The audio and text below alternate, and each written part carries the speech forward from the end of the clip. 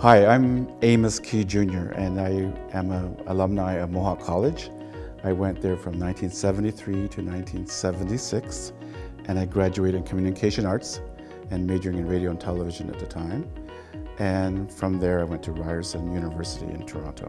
Being an Indigenous person from Six Nations, a Mohawk from Six Nations, I never thought about what it was like to be an Indian in Ontario.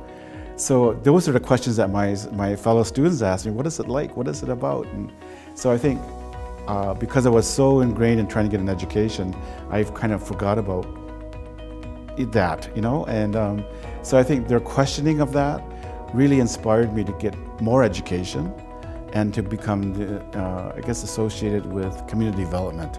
Even in those days, I had to go to grade 13.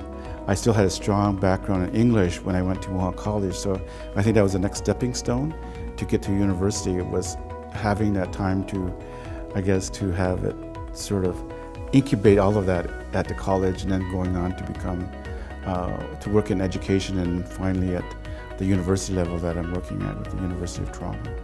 That experience at Mohawk College just opened those doors for me to rethink my goal in life and my walk in life and my journey.